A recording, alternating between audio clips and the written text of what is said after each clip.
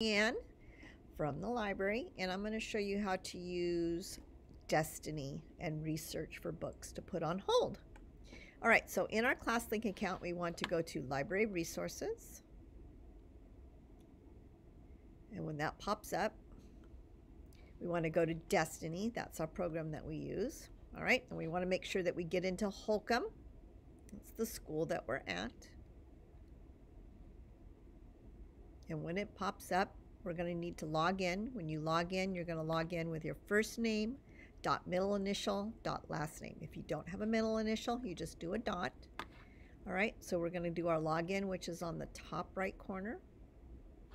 And we're Holcomb Heroes, so we're going to do that one today. We're going to get rid of me. I'm going to put in Holcomb. Oh. Holcomb Heroes. All right. And then your password is your student ID number. If you don't know what your student ID number is, ask your teacher, or you can ask me. Send me an email. And then we're going to do submit.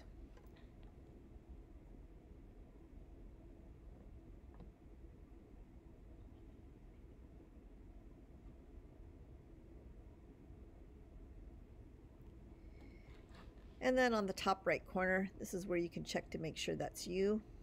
If you have a picture, you can put your picture. You'll see your picture there. Okay. When you're in Destiny, you're going to see lots of different ways of looking for books. Okay. So the first one would be the ones that we just added: popular titles, topics. This is a fun way to, if you're not sure what you want. All right, and Lightbox and ebooks are the ones that you can view online. Interactive books are the same. All right, so let's say that we want to learn about frogs. We want to find some books. We click the name there, and then we're gonna, there's lots of ways.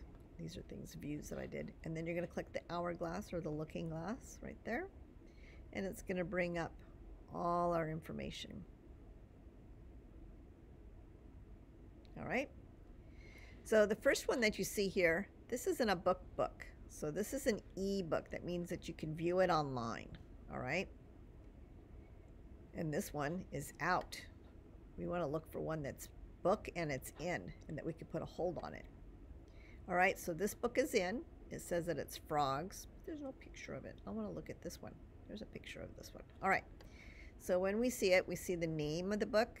We see that it is a book, and that it's available to be put on hold, and that it's in. All right, if you want to know more information about the frog, you can click the word frogs, and it will bring up more information about the book. All right, tells you that it's an introduction to frogs, discussing their tadpole beginnings, noises they make, their hibernation, body parts, and how they differ from toads. Very information. At this part, you can also put it on hold, or you could click out and put it on hold that way. And you're going to click hold. And then you see this little red over here on the left. That's showing that you have put a book on hold, okay? And if you click these little lines right here, this is going to give you your information, and this is going to show you how you put a book on hold, and then it's on hold for you, all right? Remember, you always go back to Destiny to be able to see more information. All right, this is how you're going to find things. Remember that these arrows here bring up more books.